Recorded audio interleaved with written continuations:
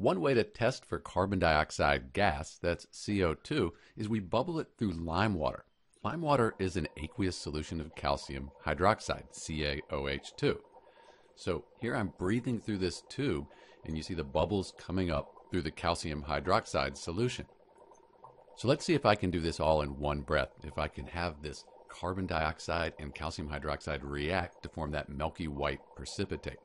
If you look at the reaction, you can see we have carbon dioxide, calcium hydroxide, and in the products, we have that solid calcium carbonate. That's the precipitate, and eventually that's what will change the solution to the milky white color, and that's the test for carbon dioxide. You can see that initially we had a liquid that was clear, so we're starting to see that milky white precipitate, that calcium carbonate solid that's precipitating out.